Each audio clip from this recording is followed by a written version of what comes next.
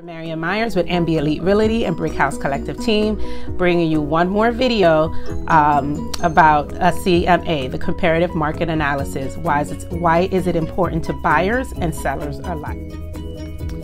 When doing a CMA, we're looking for a couple of things in particular.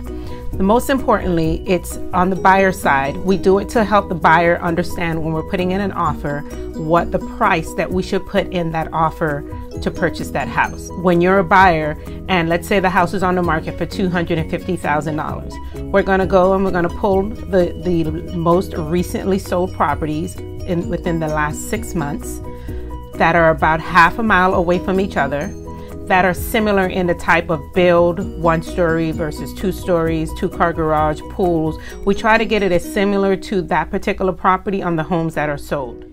When a buyer is being represented by a bank, meaning they're buying the property as a finance property and not buying it as cash right out, it's important to know what the value of the property is compared to other sold homes in the market area around that same period of time. So as far back as 6 months, as far away as half of a mile, equal type property. So we try to get within 10 years out.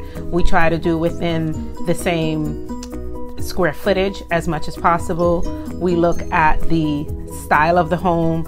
If it's a upstairs and downstairs, we try to get other upstairs and downstairs home. If a house has a 2-car garage, if it has a pool, those types of things, we try to get similar type homes within that half amount of the sales that have been sold, so we can get as close as possible to the price of to find out what the price is that this property should be sold for.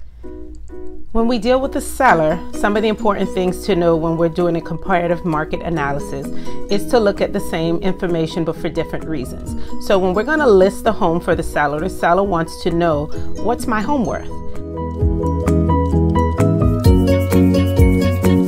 Do a comparative market analysis or CMA, we're giving them a pretty good idea based on other homes like their homes that are sold in the market for the last 3 to 6 months, half a mile away, within give or take the same square footage and the same year of that home. This gives us an idea of what we can price that property for.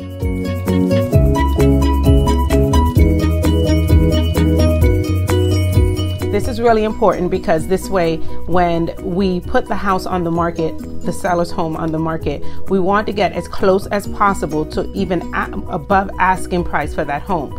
So if we price the home appropriately, especially for the seller, based on if it's a newer renovated home versus a home that has had nothing done to it, we will look at that comparative market analysis a lot differently. So if a seller is putting their home on the market and the home has not had any renovations, the roof is at the end of its life, the hot water heater is at the end of its life, the electric system has had no updates in the last 20 years, the windows are the original windows to the homes, no kitchen, bathroom, any type of upgrades done to the home, that home in that same area will not be priced as high as another comparative home in that area that has had all newly renovated roof, AC, hot water heater, appliances, kitchen, bathrooms. The more things that are done to a home of most recent 5 to 10 years, the more that adds value to the home. And when we're doing the comparative market analysis, we would make adjustments in that comparative market analysis to reflect any upgrades or changes that are done to the property. That may be different from other properties in the area, so we'll add or subtract based on what has been done in the area, well, what has been done with that home in regards to what hasn't been done with other homes. So anything extra adds credit towards what that home's value would go up towards. Listening, guys, don't forget to subscribe if you like the information that I'm providing to you guys and you want to learn about anything else in the real estate market. Please leave in the comments below and I'll try to put a video together. Interested in purchasing property in the Florida area, my information is listed below. If you'd like to know what your home is worth, please give me a call, 954-947-7262. Thank you.